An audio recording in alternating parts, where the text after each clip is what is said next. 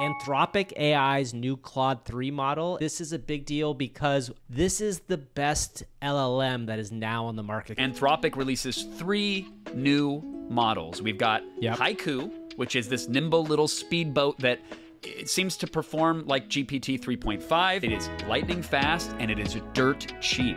The second model, Sonnet, is the freely available model. Then there's the third version, Kev, which is a paid version. It's called Opus, and they have a demo where it's going through the Library of Congress and quickly transcribing all of these things, breaking down global economics. And it is writing code to analyze things, spitting out charts, and by the benchmarks that they've released, Gavin, it looks like Opus does in fact beat GPT-4. There were others that were doing these more emotional EQ tests and finding that Opus is falling a little short. Just from the sniff test, I am putting it easily at GPT-4 level, maybe slightly above.